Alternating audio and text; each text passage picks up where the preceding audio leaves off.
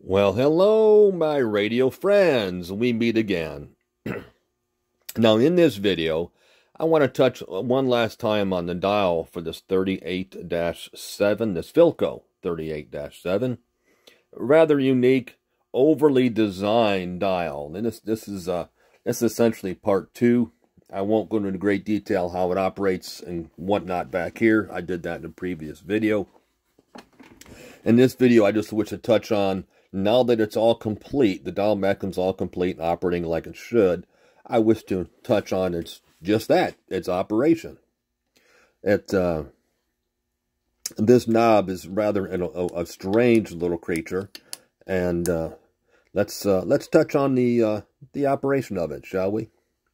First and foremost, this knob is actually a 3-position switch, and this moves in and out.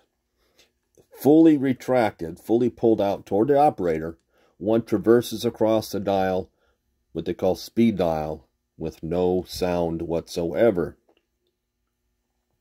In the intermediate position, if one was to push this knob shaft in slightly, you come to the intermediate position and one could tune across the dial, what they call speed dial, but this time with audio. And lastly is the presets. One could come across the dial, come to a station, they have a preset selected, and then lock into that particular preset. And there's your station. And the presets are set by these conical devices you see here. One back in the day had a tool to loosen this, and it would merely slide across this channel, and one would put that in any particular place that they wanted to have a preset set. So once again, 3 positions, fully out, speed dial, no stations, intermediate, speed dial with stations, and all the way in to your presets. And notice in the preset position, I cannot move this dial because this conical device, as you see here, pushes out and locks into those cones in the most inward 3rd position.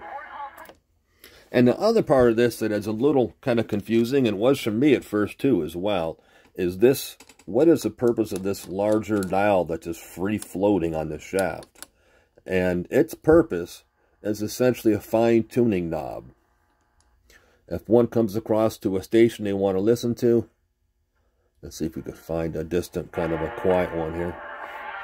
One could push this in, and just by mere friction against this corrugated ring, one could fine-tune that particular station. It's not the most, not the greatest design in the world, but that's how it was designed to operate. Like I say, it's no wonder that this was discontinued almost as quickly as it came out.